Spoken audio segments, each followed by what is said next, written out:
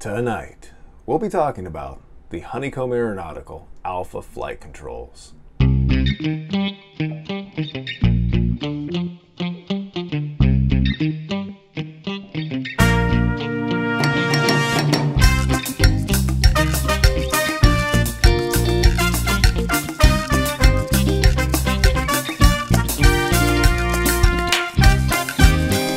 Good evening, everybody. Joe from NDB Aviation. And as I said in the intro there, we will be talking about the Honeycomb Aeronautical flight controls. Now, I'm going to shorten that up to the Alpha yoke. Now, I've had this for going on 4 to 5 months, and tonight is going to be a full-on review, similar to that of what I did for the Bravo throttle quadrant. However, instead of having 3 different reviews, we're going to just do one and done for the Alpha yoke, mainly because I feel like there's already been a lot that's been said about it, and this review is following up on the heels of many other reviews out there. And if you guys have questions or comments about this review, about the Alpha yoke, please leave them in the comments section below. If you're looking to talk to anybody from Honeycomb Aeronautical, they will be at Oshkosh 2021 if you guys are going to be there. I hope so. It's going to be a great air show.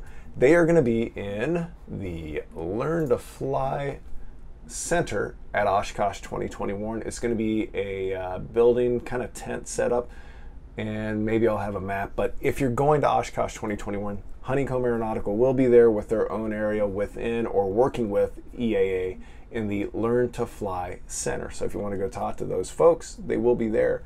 I will be there, but I will not be there with Honeycomb. I will be somewhere else working for a different company doing some other work. Hit me up in the comment section below if you'd like to meet up and talk about any of these products firsthand with me as well, instead of just with them, or both, and vice versa, whatever. And I'll give you my honest opinion in person. But this review is going to break down the Honeycomb Aeronautical Alpha yoke into a couple of different areas. First, we're going to talk about build quality. Following that, we're going to talk about functionality and a little bit of the customizability. With that, after, we're going to lead into sim implementation, setup, and use. And then we're going to finally talk about the cost and just close out the video. Now, if you like any of the styles of my videos, or if you want to check out any of the others, look at my channel here on YouTube, like and subscribe if you'd like.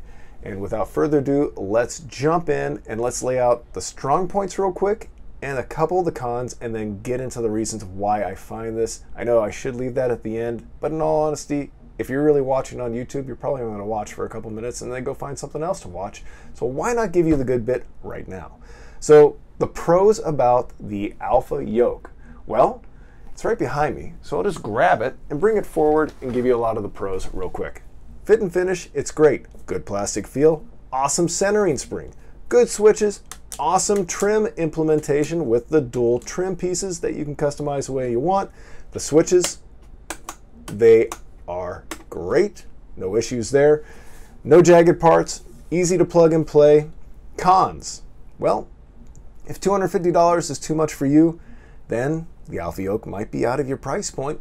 But if you're willing to save up that money, this is probably the best ever consumer grade, probably in its own market, calling it a prosumer grade product. And that's kind of a con, it's kind of a compliment all at the same time. But two other things. One, two, starter switch, be great if it had a spring so it would bounce back out of both. And then in a future version, it'd be great to get rid of this cable, because without that cable, this doesn't work. But to me, flying older aircraft, I'm used to a push to talk switch that's plugged in a similar manner. So it doesn't bother me at all, and I don't think it'll bother anybody overall, but it'd be nice to see those things remedied in the future. So those are your pros and cons real quick. Let's talk about why those are pros, a couple of the cons, and why I recommend the Honeycomb Aeronautical flight control system, or flight controls, or the Alpha yoke, to anybody that's willing to save up and buy it. First, build quality. Build quality is impeccable compared to other products that I have sold in the past. I'm not selling this, but I have sold Sci-Tech products in the past, way back in the day. And some of the Sci-Tech products were good, but they had a couple of issues here. Some of the products were a little bit quality control that wasn't always perfect, and they didn't always fit together all that well, leaving a couple of jagged edges or maybe loose areas. If you've bought a lot of the Sci-Tech stuff in the past, you know what I mean. But with the Alpha controls or the Alpha yoke, there are no real jagged edges. Everything's smooth and a quality plastic finish. It is a matte finish, so if you got oily hands or if you sim while you eat Doritos or Cheetos, you're probably going to want to have something to clean it off with, because that matte finish is going to show pretty much every piece of oil or dirt, dust, and Cheeto dust that you might have. Now, the feel of the plastic, while it is plastic, is solid. There's nothing strange or odd about the plastic. I like the way it feels, and it feels similar to that of things that I've flown in the past. As far as consumer grade products go, this is above that of even my Cessna yoke from SciTech all those years ago. And I can't find any problems with it so far. So durability wise, for the build quality, I don't know yet. I'll be honest with you. I've only had mine for 4 to 5 months. The people I've reached out to and at least seen on forums, I've seen positive information, and it should wear and tear pretty well, I expect. The centering spring is really strong. I hope that holds out for the next several years like my Cessna yoke did from SciTech all those years ago, which is probably the best yoke that SciTech made. Unfortunately, Logitech is not making that yoke yet. But for price point wise, for everything you get with this yoke, everything fit and finish and durability looks projected to be pretty good. My kids have used it, I've used the Alpha yoke, and it stood up to everybody for countless hours already, and I expect that to continue in the future. Now, functionality and customizability, this is one of those things that's going to depend on where you are on your flight sim experience, how well you know your sims, and what you're expecting out of this. Because if all you expect to do is plug and play, maybe you won't get the full use out of it, because default profiles don't always tie in every feature that you might want or expect. So let's get into this and let's talk about the buttons, the switches, the trims, the starter switch, which we've already talked about. And if you don't plug in that cable that I was talking about, you're not going to use anything on the hand wheel except the axes or the yoke itself. So make sure you plug that in. But let's talk about the switches. The nice thing about the switches are they have a good feel to them. They have good tactile feedback. They don't hang in intermediate positions, which is really important. You know when you're pressing them, you know when you're switching them, you can hear them go back and forth.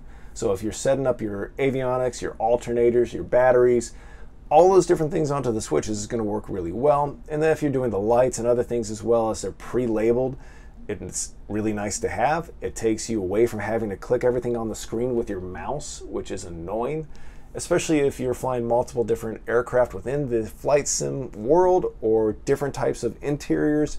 It's a lot easier to just have those all keyed up and ready to go instead of going click, click. Where's it? Oh, it's over there. Click, click, click, click, click, click, click, click. Oh, I think we got it all. Ah, man, I forgot the strobes. No, you got it all tied in to the Alpha yoke, which is really nice, and you have a good feedback when you've switched that switch. Buttons are the same way. There's really nothing that's a surprise on the Alpha yoke. Aside from that, it's great and it works the way I expect it to work. Now, the other thing that I like about the Alpha yoke, the buttons, the switches, the POV hat, which is assignable to whatever you might want it to be, all those things are great. I don't have any problems with them. They feel good, they click the way I expect them to do, they have an audible sound to it.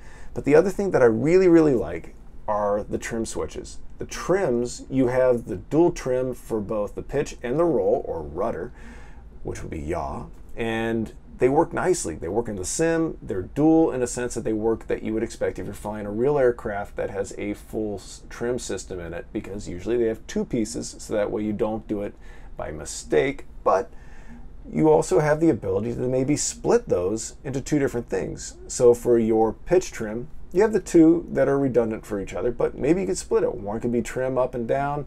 The other one could be used for something else like zoom in, zoom out, or maybe even toggling the switch for a 430 or 530, clicking up and down for one of the menu systems within a GPS. Anything in far between, and the same can be done for the rudder or roll trim. It's nice. You have a lot of opportunity for the functionality and customizability of this unit, which drives more and more into why it's something I recommend for people that want the highest fidelity in a flight sim peripheral product. Gotta catch my breath. So there is one thing with the trims. They are unguarded. They are kind of exposed. So I don't know, over the next year or so, this is something I'll probably come back to. I will revisit both the Bravo throttle quadrant and the Alpha yoke after a year of ownership of the two together. So look for something like that 2022, and talking about how everything is aged, and that'll be a durability follow-up. But with the way the trims are, they are exposed in a sense, so I'm not sure how often I might have to clean them in the future, because in most environments, we're gonna see some dust, depending on where you live. If you have an air filter, if you have a good filtration system in your house, we all have dust. It's part of life.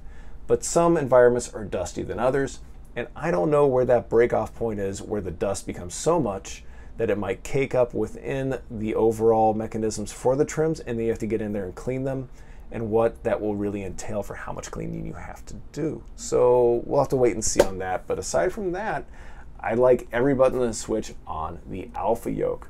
The other thing that I really, really like about the Alpha yoke are the axes. So we only have two. We have roll and we have pitch. The nice thing is they center really well. The resistance on the centering spring is nice, and it reminds me of the feel of an aircraft in flight. It doesn't remind me of the feel of an aircraft while it's stationary on the ground with no engines running, because it's really easy to move the flight controls at that point. But it reminds me of an aircraft in flight, which is really what we're going for here. Somebody thought about this. Somebody got the memo for once that we needed just a little bit more resistance when we're flying, which is great. Honeycomb, thank you guys for actually listening. And thanks for actually one of you, or maybe I think, how many of you guys are pilots? I know at least of one person for sure that's a pilot there. But there are a lot of people that have been working on this project, working with Honeycomb, to come together to make a quality prosumer grade product that I like. And I like the axes for one other great reason, and I'm gonna have to grab it for this. Now, Logitech and CH do not do this. Whoa, like a real airplane. Full 90 degrees of deflection. Who would have thunk? Somebody actually thought out a flight control system that works like a real aircraft, which to me is important. Now, I know some people will say it doesn't matter for flight sim training, for flight sim use overall, but if you're going for the highest fidelity, if you're going to be spending money, your hard-earned money, why not go for the best? Why not go for something that's going to give you the most realism, especially if you're going out there and you're doing those Microsoft Flight Sim 2020 challenges, the landing challenges, the crosswind challenges. You want all the input you can get, and you want it to feel like a real airplane, don't you? Then don't go for the ProFlight yoke, or whatever the world Logitech is calling that rehash from SciTech that I never really liked. I preferred the Cessna yoke over that, and I really wish they would make the Cessna yoke again, because it was a great, simple product. But alas, somebody came out with a product that's actually good and has a lot of features tied into the unit. It's right there. But I'm digressing from the subject matter. The axes are great. I like the pitch, I like the roll, and I feel confident that they should age well. But most of all, I like the fact that we have a full 90 degrees of deflection. So when you really do want to practice crosswind landings, crosswind takeoffs, anything in between like that, you have something that's going to give you the fidelity, or at least as close as you can get, out of a consumer grade, prosumer grade product that will be like actually practicing in real life. And that's important. Now, that's the end of talking about the functionality or the switches and everything and axes. We're going to get into sim implementation, setup, and use.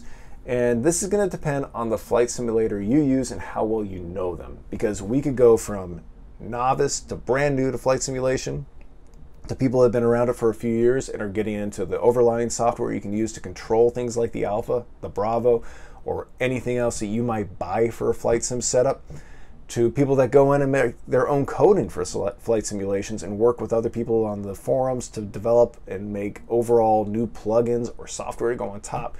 But instead of all that, we're going to talk at a very basic level here.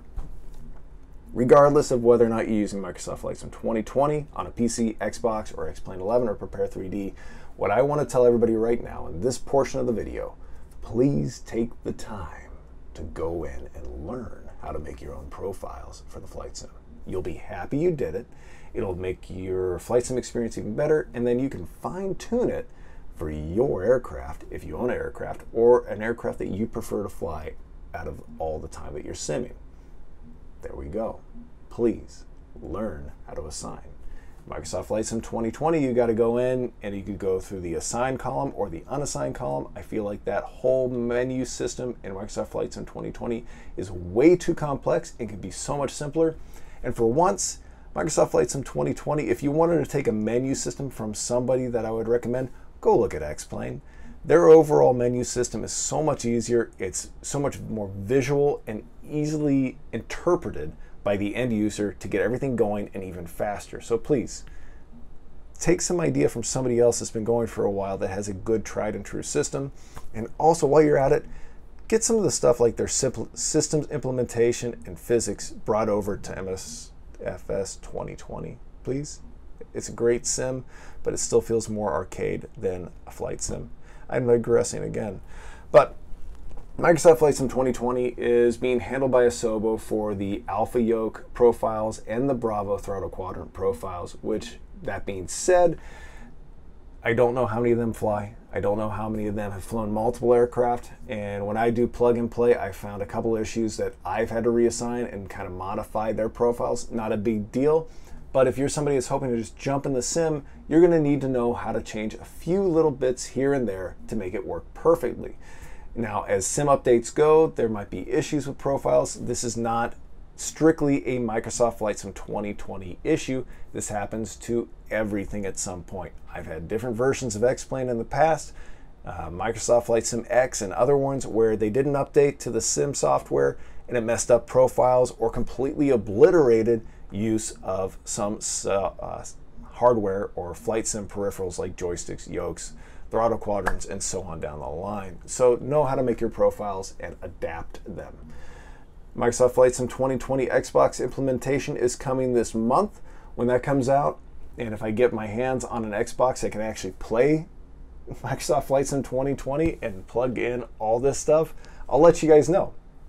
Only problem is I don't have rudder pedals that are going to work on the Xbox, so it's kind of a redundant or catch-22. I don't know what I want to say about it, but I don't have a way to truly test out the Xbox version and tell you how well it works. I'm sure somebody else will. Somebody that's got a lot more followers will probably get a Charlie rudder pedals and be able to give a solid opinion on this.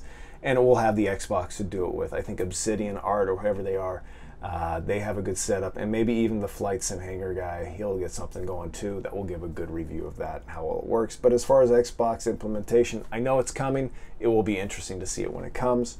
X-Plane 11, like I said, is easier to set up the profiles in, and it's overall plug and play for the Alpha Yoke or the Bravo throttle quadrant. It's easy. Just get in there, start making profiles, and if you're new to X-Plane, you'll probably figure out the menu system within 5 minutes. If you're new to Microsoft Flight Sim 2020, it might take a little bit more time, but overall, depending on your age, potentially, or your overall familiarization and ease of use or comfort level with computers and using them, it could be either really quick or really slow. So if you guys have questions about that, please feel free to leave comments in the section below. But overall, there's nothing strange or unexpected with sim implementation, setup, or use. It is a great plug and play, but do take the time to learn to make your own profiles. Now, the last bit, cost. $250 is a large sum of money. Depending on what your job is out there, depending on what your bills are, your flight costs for going out and flying a real aircraft, flight training overall, or whatever it is going on in life, $250 is not chump change. It's a good amount of money. So is the Alpha Yoke worth $250? And I've already probably said it is, but if you're just starting out in aviation or flight simming, is this a product for you? I think you need to ask yourself, what's your end goal here? Because I don't want to steer anybody away from the Alpha Yoke, but at the same time, if all you're doing is just sightseeing in Microsoft Flight Sim 2020 and you're not taking aviation seriously or flight simulation, like this is a passing fad. You're like, oh, everybody's in Microsoft Flight Sim 2020, I got to do it too. the Alpha Yoke might not be for you. If I'm being completely honest, if this is something you're going to try for maybe 5 or 10 hours and be completely done with it, the Alpha Yoke is probably not for you. Go buy a Logitech Extreme 3D Pro or something else that's less than $100. Have fun with it. And at the end of the day, if all of a sudden you found yourself hooked, you got to get into flight sim or flight training and all those other things, get an Alpha Yoke. Because you'll be really happy you did, because when it comes time to practice maneuvers, practice IFR procedures, or anything else that you're actually going to end up doing a check ride for or flight simming for in a realistic-like environment, the Alpha Yoke's going to be for you. Now, you do have other offerings. Logitech has a product that used to be a SciTech product. It's okay. If that's all you can afford and all you can get, or even find on a shelf somewhere, it's a good enough product that you can do everything with it that it offers the ability to do. Now, can you do it better? Yes. Then you have CH products. Another good system, another good setup of products. Do they do things as well as the Alpha Yoke? No. They're limited. Both the Logitech and the CH products are limited to 45-degree angles of deflection. The Alpha Yoke goes full 90, and it ties in so many other features directly onto the box. So with all that said, value-wise, $250 is not cheap. But if you're trying to implement everything you can onto a piece of equipment, like the Bravo throttle quadrant does, the Alpha Yoke does a really good job of standing above all the other competition, being the alpha of the pack, of giving you the ability to cut out a lot of mouse clicks to make your sim experience as realistic as possible within a realistic price point for most people within flight simulation. It has a lot of switches that are customizable. It has the trims that are customizable. It has a good setup for all the buttons. It has a starter switch. It has great axes that center well. You know, this, I feel like I'm selling myself on it, but I've sold myself on it. I have the product. I love the product, and I strongly recommend that if you're in the market and you can afford it, and this is not a passing fad, get the Alpha Yoke if you can get it.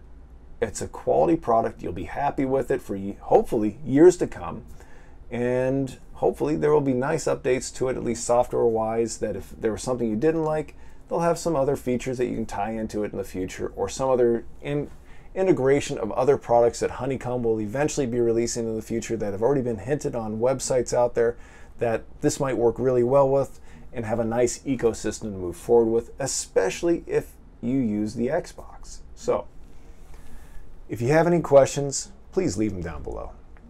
Would I recommend the Alpha Yoke? Yes. If you want to get my personal opinion in person, come see me at Oshkosh, leave the comments below, and I will have updates on my Instagram account and Facebook here. I'm going to update those here shortly. I've been away.